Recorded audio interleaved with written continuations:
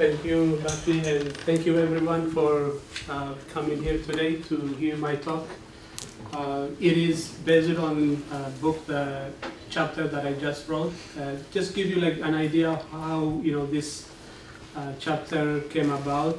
In 2015, Prudence Lane and Hedy Frontani, they asked me, they were thinking about going to the University of Texas Africa Conference. If I would be interested in writing, an abstract based on the research that I'm doing, and I became, very much interested in writing about the capital city of Eritrea, Asmara. That's where I'm originally from. It was part of Ethiopia, and at that time, Asmara was being considered to be nominated as a UNESCO World Heritage Site. So I have talked to a lot of elders in the community about the city, the narrative of the city, and then the official narrative that was coming at that time. I became very much interested because my research involves transnational migrants.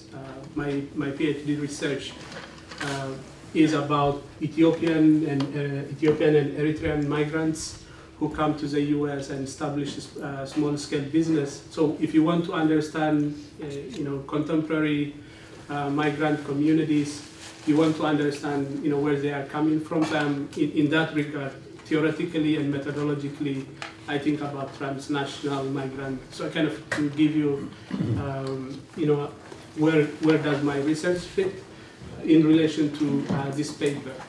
So Asmara, that you see here, is a capital city of contemporary Eritrea. As you know, Eritrea is a country that is located in East Africa, and it, as you can see, you have the Red Sea on the east, in the south, Djibouti, on the west, Sudan. So strategically, it is located in a very important location. So that makes it an interesting place locally and also an interesting place globally.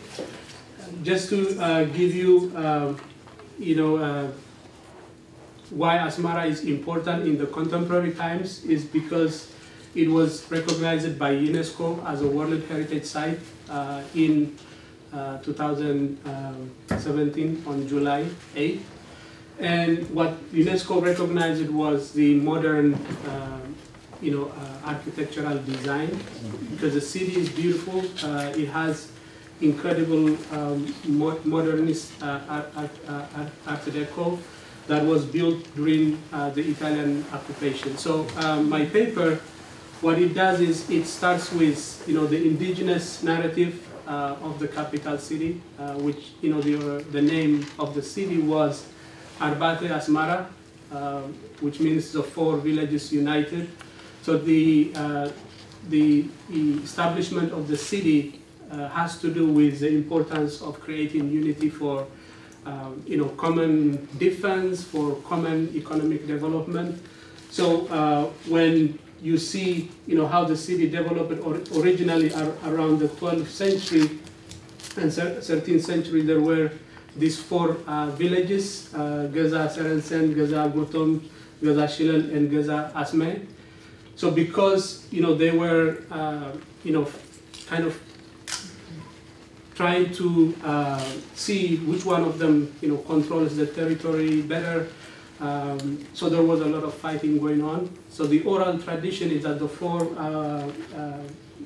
villages got united because the women in those 4 villages, they got together and they agreed to strategize on how to unite their communities. So what they did was they made an agreement, and then they refused to provide food for their husbands, telling them that unless they unite and become a common community, that their future is not going to be secured, both because of the internal competition and also because of the external intervention that was coming. There was you know, the influence coming from the Middle East, influence coming from Greek, influence coming from Egypt, like all external. So the way the local people narrate about the city is for both external intervention and then for both, you know, the local needs, that you have to create, you know, a united settlement. So Arba'ate Asmara means, Arba'ate is in Tigrinya language, means the four. And Asmara, as you can see, A-S-M-E-R-N, means in the local language, is united. So the unity is a very important value for the city, for the people. But as we see, the way the city was developed, you know, the name Eritrea right now kind of got its, you know, territorial recognition because it was colonized by Italy from 1890 to 1941. So the creation of the modernist Asmara with A-S-M-A-R, like no Arba'ate, and then the nomenclature of the place changes to Asmara.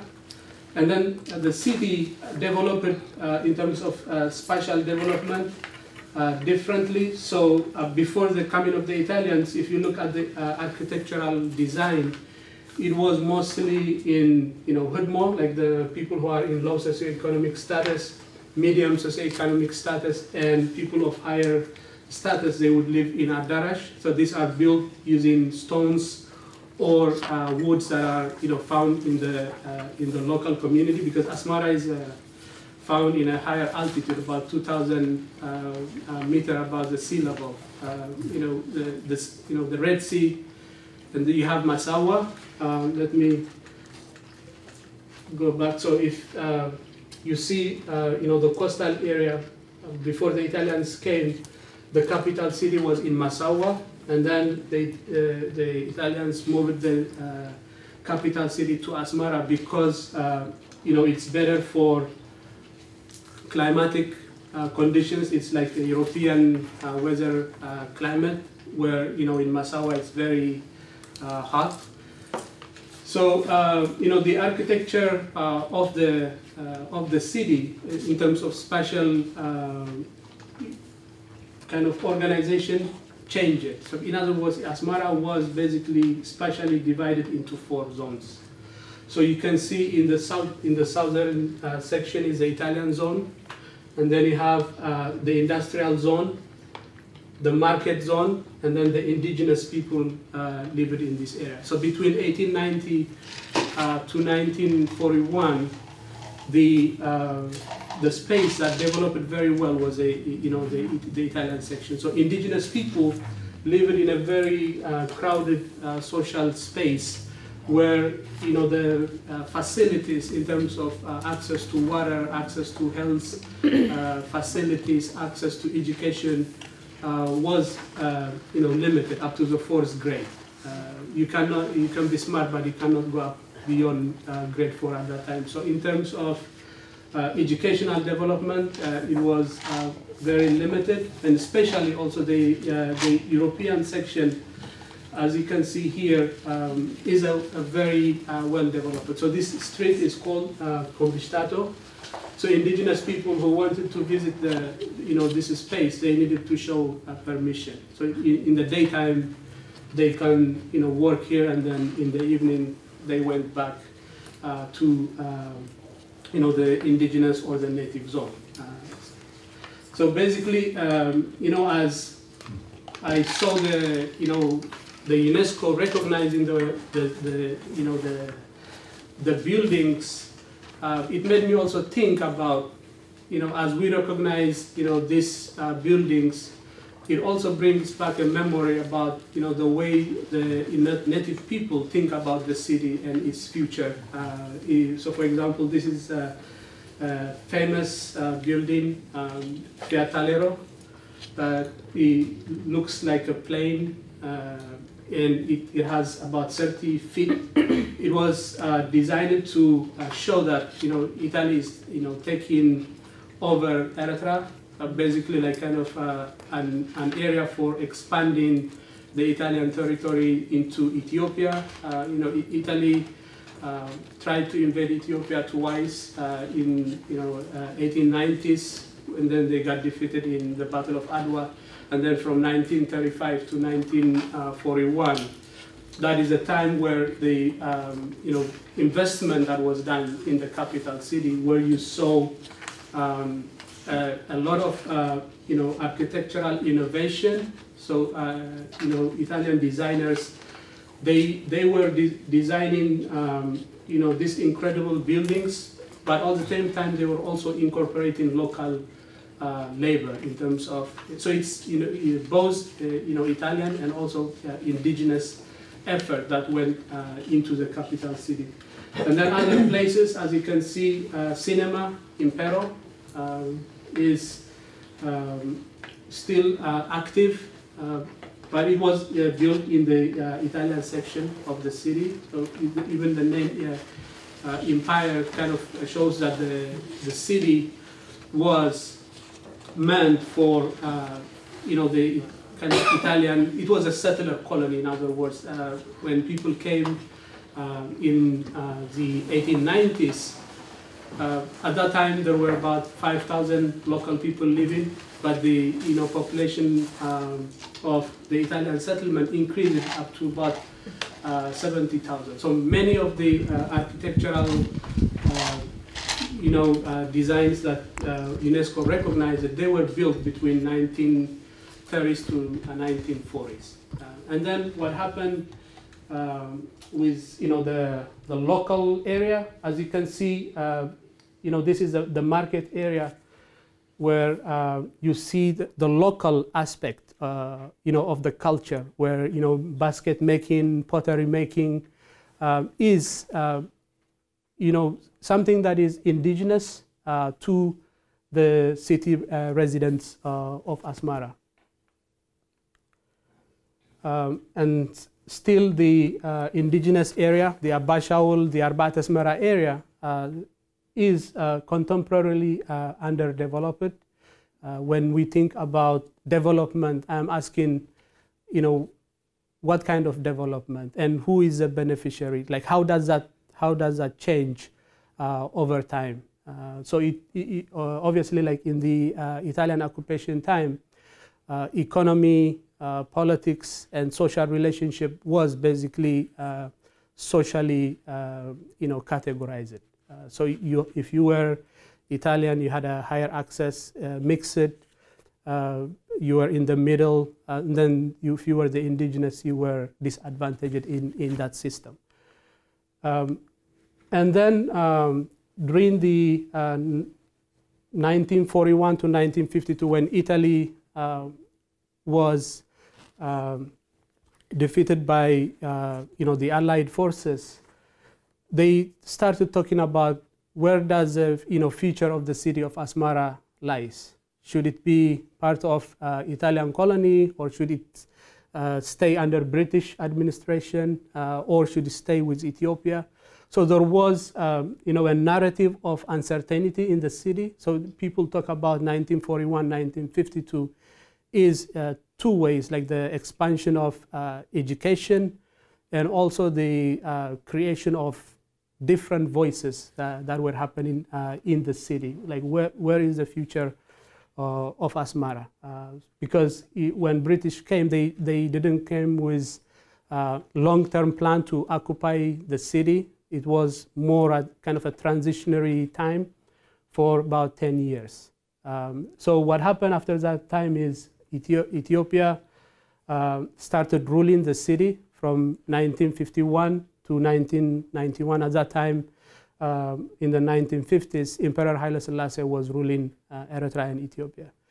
So at that time, the narrative of the city was Asmara was the birthplace of Menelik, which is the Menelik I, the son of Queen Sheba, who went to Jerusalem, met King Solomon, and then on the way back, when she got pregnant, she stopped by in Asmara, and she asked for water, Maibala, which means like she asked for water. So this is a place that unites both Ethiopia and Eritrea. So they not only the unofficial narrative, but also the official narrative was, Eritrea and Ethiopia before the coming of the Italian colonialism.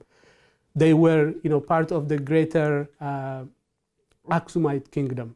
So there was a communality, and culturally it makes sense because the people of Eritrea and people of Ethiopia, culturally and linguistically, they have so much in common. It's very difficult to separate them. But the arbitrary nature of borders or boundaries change, and depending on who is the official creator of the narrative. So when you look at it from that official narrative, but that cultural narrative still persists in terms of like how do we create a unity among the community of the people.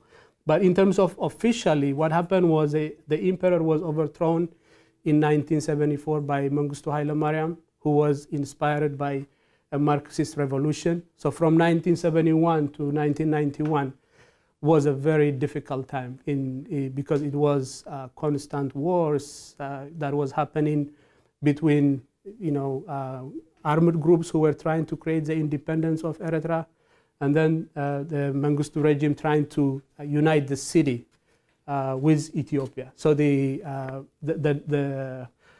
it's a long war, bloody war that happened. So in terms of the relationship, it was a very difficult time. So to just kind of give you a framework, when I was born in 1974, just the emperor was replaced by the revolutionary leader. So my own upbringing, I was born as Ethiopian. My national identity said Ethiopian. Eritrea was the 14th province of Ethiopia at that time. So we went to educational system where we learned Amharic language, and we had Ethiopian, Eritrean friends in the neighbors.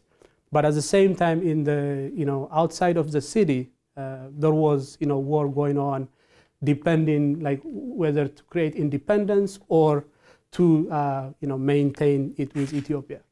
So in the post-independence time in 1991, the EPLF, at that time the Eritrean People Liberation Front, they controlled the capital city, Asmara. So at that time, 1991, they said, okay, we are going to ask the people if they want to be independent or if they want to remain with Ethiopia. So after 2 years period in 1993, there was a referendum that happened. And then at that time, the majority of the people, they were tired because of the wars and the revolution, because it was costing life on both sides. So they decided overwhelmingly to have Eritrea an independent country. But what happened between 1993 to the contemporary time is it's a different narrative that is coming in the city. Is that the development or the preservation of the city is at this contemporary time, the indigenous people say that it's about the elites. And when you ask like who are the elites, it's basically the people who came into the city and controlled the territory, and now they basically the ruling party, the EPLF, which became the PRDF, People's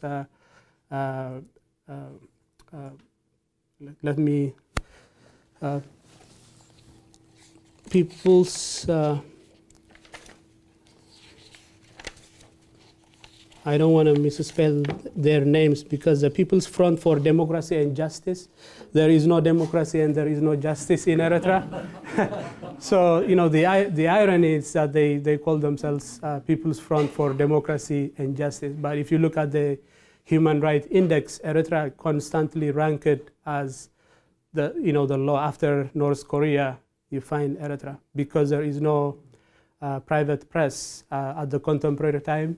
International press that comes into the country is monitored. So it's a closed political system. And what they did was they created a national service program.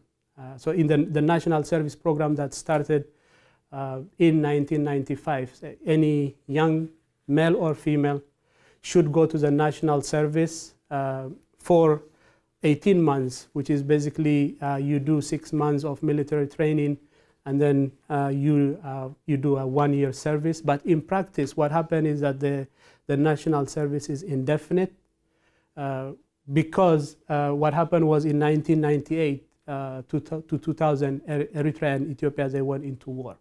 So the life in the capital city became very difficult for people, because families were getting disintegrated because of migration. The reason why people migrate outside of Eritrea is because the political party, the ruling regime, doesn't allow elections, it doesn't allow freedom of speech, and people who speak freely, then their human rights gets violated. So all the young people, in terms of statistics, you see Eritrea represented as, it's as 5 million people, but one of the highest producer of refugees and immigrants at this time. So there is, a high rate of people fleeing the country, but at the same time, also UNESCO is recognizing the buildings, the modern. So I'm kind of thinking about, the message that the local people tell about the city, narrating that Asmara is about uniting, the value of the city. But in terms of officially, whoever was occupying the city was kind of passing the formal narrative of the city. And the conclusion of the chapter is that what lessons can we learn from the past that values the dignity of people from all backgrounds. So I think this is like a broader outline of my paper. But if you have any question or curiosity, instead of me just talking, I would like to give people the opportunity to ask questions, anything that you have. Yes, Sandy? I was curious just about the process of actually getting the distinction of being a UNESCO World Heritage Site. Mm-hmm. Is there a formal kind of submission, and these urban elites who are kind of in charge of that? Mm-hmm. What kind of stakeholders were involved in that, and what do you think their aim was? I think that's a very good question, because when Eritrea started applying for the recognition of the UNESCO Heritage Site, they formed an office called the Cultural Asset and Rehabilitation Project.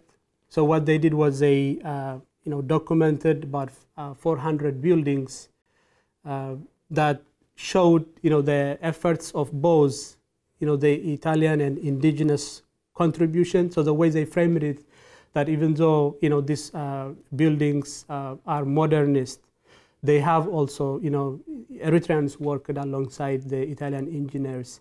So they emphasize it on the future, that how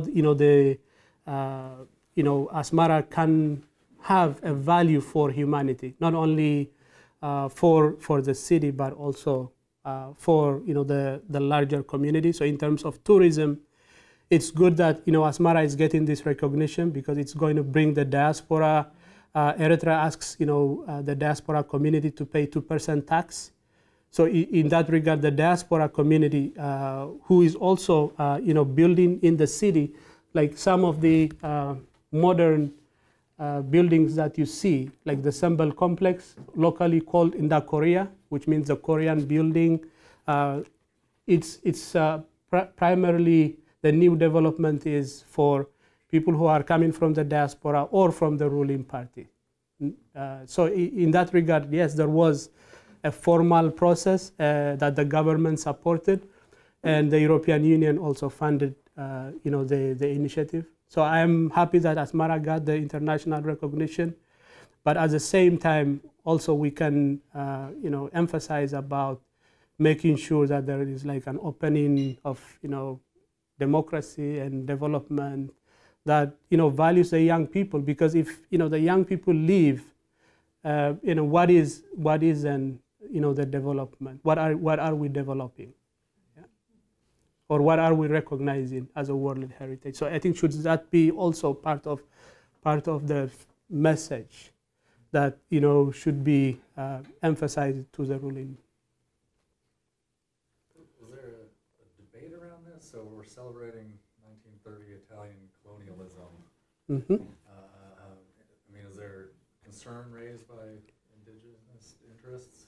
Against that, celebrating colonialism? Yeah, right now the local people are saying, what about our human rights? What about they are saying about what about our children? How do we bring peace? Especially the main issue is the border issue between Eritrea and Ethiopia. They went into the international court. Decision has been made in 2002 that the two countries need to abide by that. But there is a difference on how to go about it. So from the local people side, it's like we want peace. We want, unity. It means like economic integration, cultural integration. But at the same time, they are happy that the city got recognition because it brings a light to the community. Many people might not know that Eritrea exists even as a country because it was part of Ethiopia. Many times, when I'm teaching a class about the African experience, or when I'm teaching, my courses, I tell them like, have you heard, my students, have you heard about Ethiopia? Many of them say yes. And then if I ask, have you heard Eritrea? Very few people know because it's a new country created international recognition in 1993. So basically like just before South Sudan. So it's a very young country. So the University of Asmara, where I was working, for example, is not functioning right now.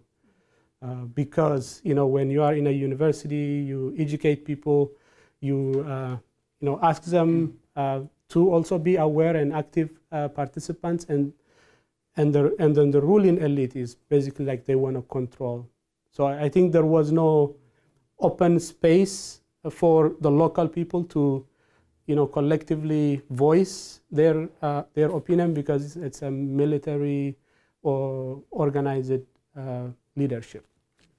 But internationally, what they recognized was, the kind of the 1930s, basically 1890 to 1941, what has been done at that time, not what is happening right now. And the reason why Asmara was not, affected by all the war, it's incredible because most of the war happened outside of the city. So 40 kilometers south of the capital city, that is where the last, like my hometown, that was the last place where the war between Eritrea and Ethiopia happened. So the capital city was not, affected by like bombing or anything. So it kind of survived miraculously. So in terms of recognition, what they are recognizing is that these buildings, they have not changed that much. So by not changing that much, it means like you are basically recognizing the authenticity of the heritage that happened at that time. Yeah. Yes. Just a couple of things. In terms of the Italian colonialism and this idea of colonialism being very much about reproduction, so not only human reproduction, but the idea of reproduction of the settlers of Italian culture, and I say that in the architecture and so forth. And I wonder if there's a kind of residual in terms of names of streets and things like that continue. And my second part is, where are these diasporic communities? Are they staying in East Africa like Kenya, or are they going further afield? Or I'd like to know a little bit more about the diasporic community. Yeah, that's great because then in terms of naming, you find streets that have Italian names like, Cinema Roma, Cinema Dante, Combistato. And also you have Godana Harnett, which means Liberation Avenue. So that is, the local, the local, naming of the street exists. And then the indigenous people, they keep the old names like Arba'at Asmara, Abba Shaul, Akhriya. They keep those names. So in terms of names, Asmara is like a combination of all this. It's not only one. So and people value that because, when the Italians, lived in Eritrea, they invested, a lot in terms of infrastructural development for, for obviously for expansion reasons. But the indigenous people who live there, now they are living, in those spaces and places. So they value that because it was also part of the Eritrean labor that was going on and the materials that were used. So I don't see, kind of only, negative narrative that comes. It's more mixed, both positive and negative, narrative. So in terms of migration, for example, there are Eritreans who migrate to Italy, even though they, the majority of them cannot get, citizenship easily. It's a very difficult process. They come to the US, they come to Canada, Germany. It's all over. So the people that I study were like people who came both as Ethiopians and Eritreans. They live in DC, the majority of them. But you find people living in Seattle, in Chicago. So it's basically like the population of Eritrea is about 5 million, but you have more than 1 million people who are already left. And they are, in terms of remittances, they are a big part. So that's why transnational migration becomes important for me. And then within Africa, you have about 100,000 or more Eritreans who go to Ethiopia. There is no, animosity between the people of Eritrea and the people of Ethiopia because both of them suffered in the wartime. So Eritreans, they feel comfortable to, go to Ethiopia, ask for refugee status. Ethiopians also, if they have problem in their home, they can come to Eritrea. Culturally, the people are, but the political leaders depends on who is, ruling. And then some migrate to Sudan from 1960s unto the present time. You have about, 100,000 or more, Eritrean Muslims who went to Sudan, and they have not gotten a chance to go back because of the political problems. And then you have also people, especially the young ones, they come to Kenya. You have also Uganda, South Africa. So you name it, like, these days, like if you go to Facebook and you find like the young people who grew up with you, and one is in Australia, the other one is in, Kenya, another one is, so it's very spread out. Yeah. Thank you. Yeah. Yeah. Yes. I was just wondering what kind of documentation there is of this that shifting kind of political power. Is there an archives? What language would it be? What kind of work is being done to document the indigenous communities there? That's a great question because you have the University of Asmara that was doing some research on the local level. And then contemporarily, from the official side, the Asmara Heritage Project, which is the one that submitted the official desire. But from the indigenous narrative, I think there is a very limited because there are very few anthropologists, and if you want to write about the indigenous narratives. You need to have like resources. So kind of in terms of resources, it's limited, but there is, official collection of the narrative in the Asmara Heritage Project. And yeah, there are some books that I can, show you, like this one, the Asmara, Africa's Secret Modernist City. If you want to know more about the pictures and the images, you can find, the documentation. But I see more work needs to be done on the indigenous aspect. Yeah. Yes. Right. I was just going to ask, in terms of the indigenous population, how much of Western culture can be seen in that, and particularly music? Like, is there influence there, and is it easily seen? Yeah, music-wise, it's mixed. You have the indigenous, drum like koboro, krar, but at the same time, when you're walking in the city in Asmara, people drink, cappuccino. They listen to music that is global, Italian, American, Arabic. It's because of the geographical location.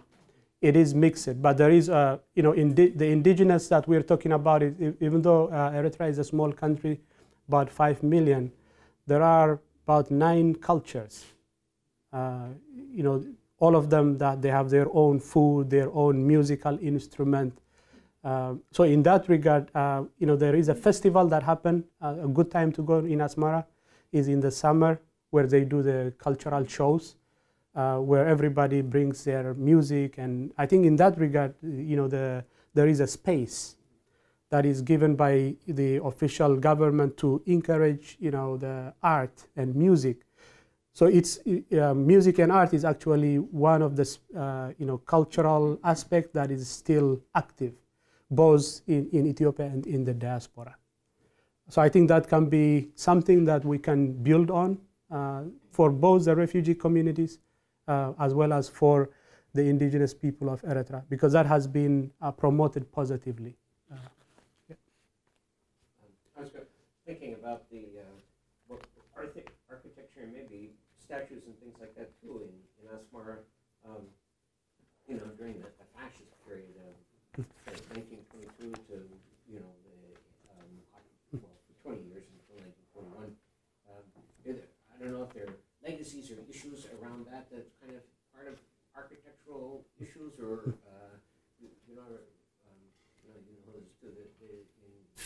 Ethiopia, in Addis Ababa, in front of Haile Selassie's palace, the Italians put up a statue to fascism, which was a circular staircase where every year that Mussolini had been in power, and when Haile Selassie returned to power, they kept the statue, but just on top of it put the Lion of Judah, So you went up all these years, and then Haile Selassie came back to power.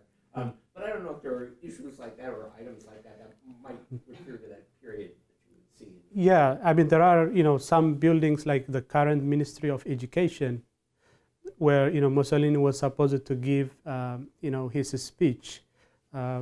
It was the headquarters of the fascist party at that time, but right now is a place where the Ministry of Education is located.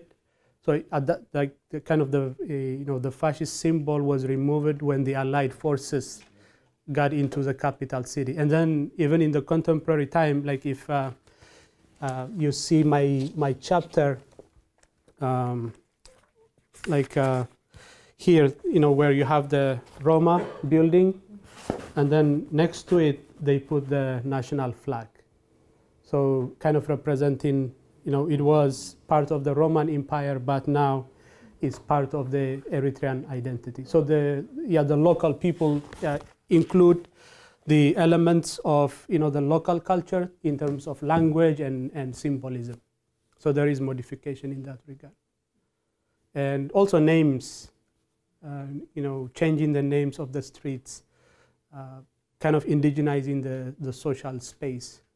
But at the same time, it's not, actively modified. Like the citizens have limited agency. Like whatever modification that they do is in the official spaces, very much aligned with the narrative of the ruling regime. But in their homes, inside, they would decorate through their own indigenous art. So even in cafes or in streets, you can see graffitis, or the naming systems that also includes the indigenous aspect.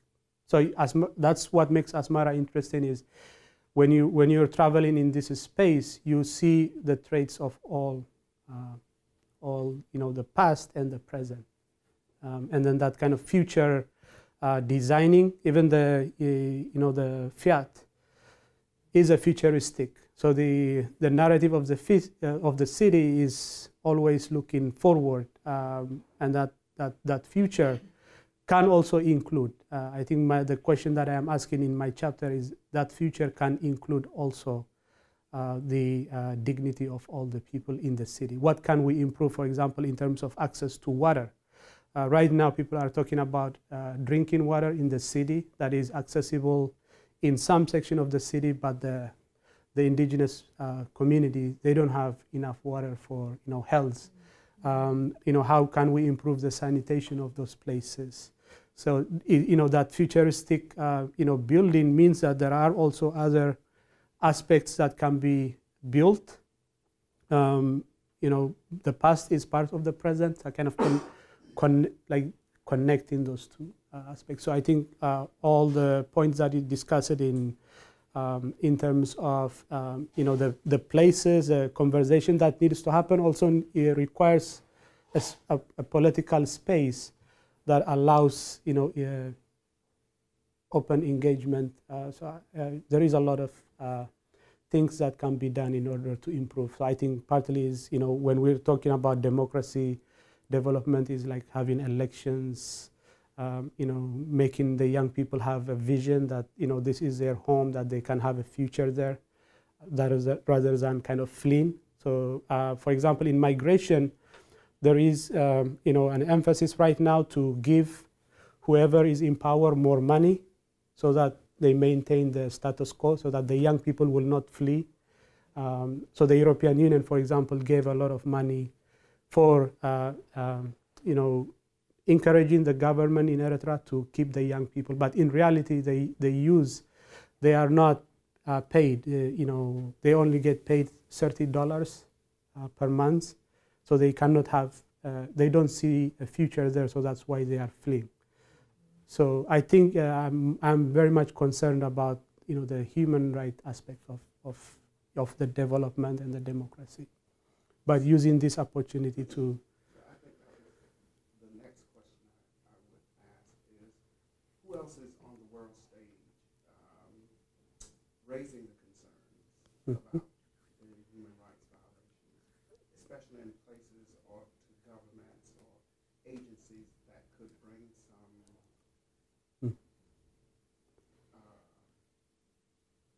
to bear some influence enough to make a change? Yeah, in the diaspora, like people are speaking. For example, myself, I speak through the publications that I do, and also Eritreans are organizing, whether they are in Europe or here in the US, created a radio program. Some of them created radio programs in Europe, in Paris, so they can broadcast to Eritrea, because radio is not available, like private radio is not available in the country. So TV, private radio, newspaper is controlled by the ruling government. So the only option is like the dissenting voices. They come from outside. So it's mostly from Europe, from the US, where you have the space to create awareness about what is going on in the country. Because when you're recognizing the place as a World Heritage Site, like many people might see that this is just a perfect place where everything is going well. And I mean, in terms of space, the people of Eritrea, they are very welcoming people. Where people come from the US, from Italy, they welcome them, no problem. But at the same time, like the operation is internal. We don't hear much about it because there is no private outlet. So there is a very limited information that exists outside of that.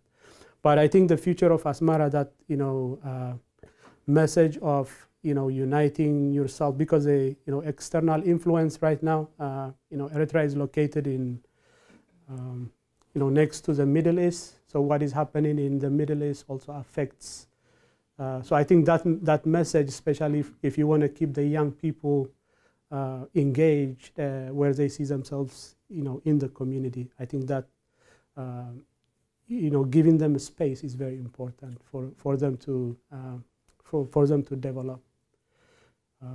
Because I emphasize on that aspect because I am an anthropologist, kind of giving the voices for the people who might not have an opportunity to share it with the broader world.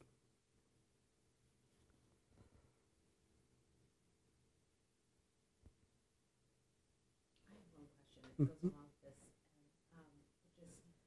I'm thinking of, I keep looking at this quote that we have, until lions have their own historians, tales of the hunt shall always glorify the hunter, and I'm seeing you and seeing how you're doing this work, but in the diaspora, and I'm just curious about the opportunities to create more scholars in Eritrea, or are we at the point where those scholars are kind of being developed in the diaspora, looking back in? You have the benefit of having been there, and to use that experience, but if people are fleeing or the experience is so kind of oppressive in terms of the ability to develop scholarship, are you going to have kind of those scholars that are coming from the actual place itself? Yeah, thank you so much for that question, because I believe in the future of education.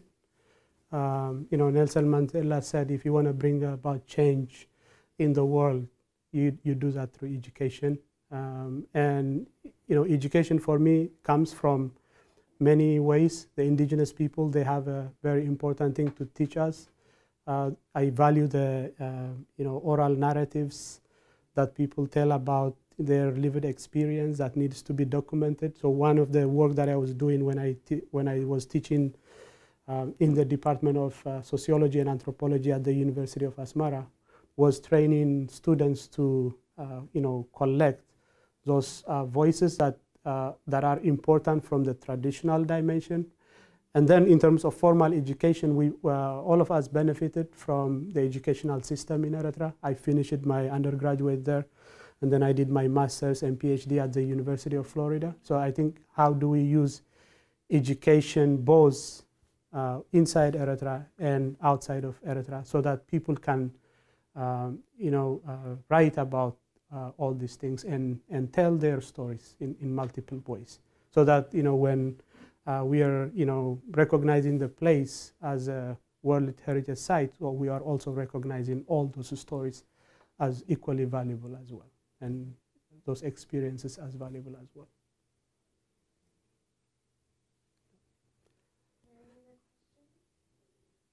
Mussa, thank you so much. Thank you very much. Appreciate it.